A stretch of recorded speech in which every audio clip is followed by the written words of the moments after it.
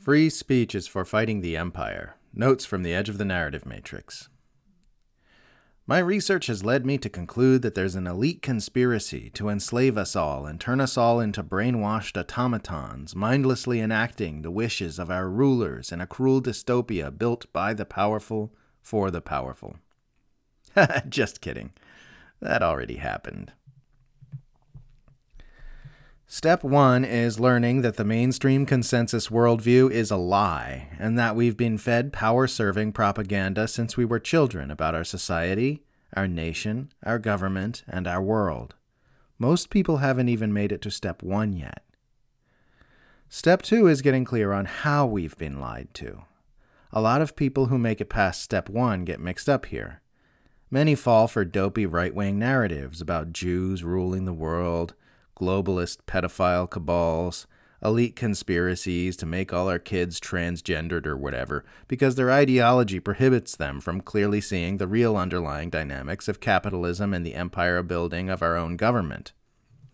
They place far too much emphasis on things like vaccines and the future of transhumanism being used to someday create an Orwellian dystopia, because their worldview prohibits them from recognizing that we're already living in a power-serving, mind-controlled dystopia.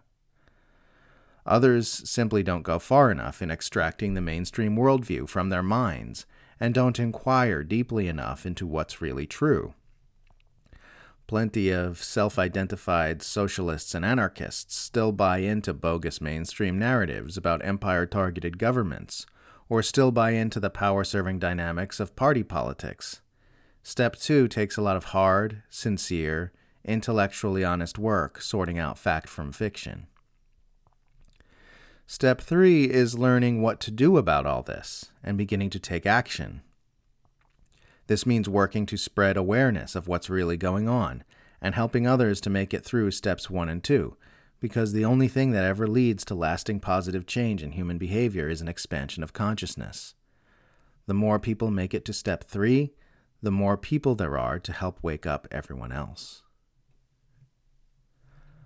Without the U.S. military, who would protect the world from hobby balloons and natural gas pipelines?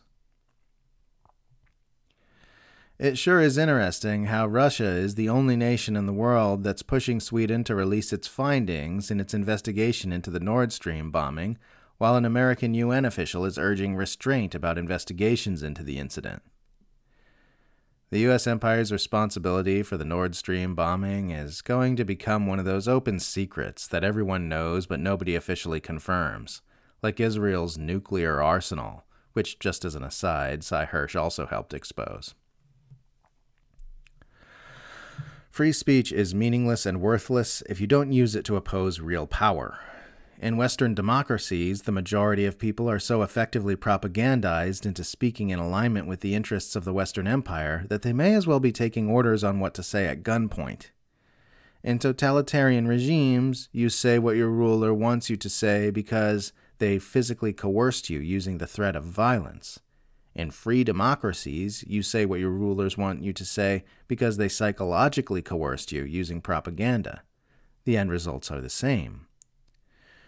Reagan once joked about Soviets thinking they are free because they're allowed to criticize the U.S. government as much as they like. But really, that was just projection. Westerners think they have free speech, but they never use that free speech to criticize the tyrannical empire they live under. Free speech is held as an important human right because it helps the people put a check on power.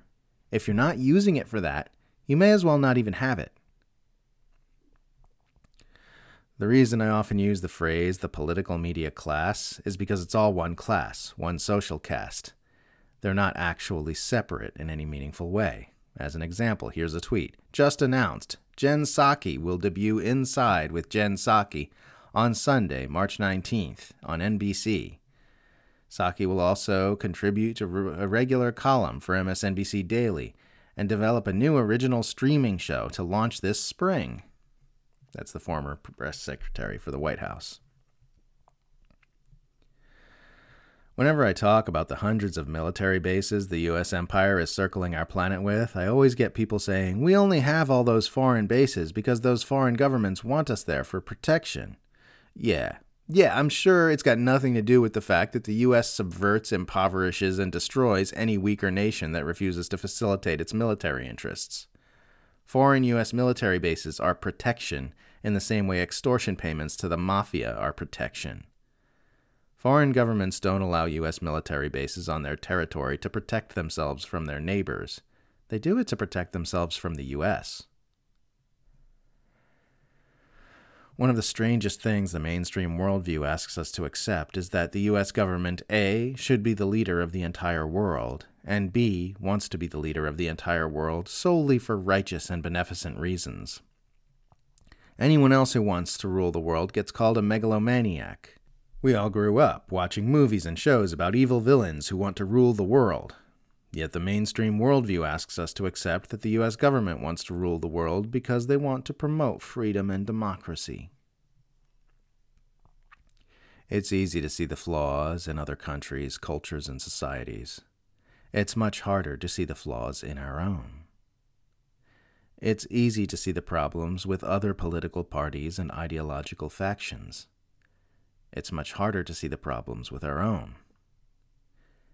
It's easy to see how other groups are propagandized. It's much harder to see how our own group is propagandized.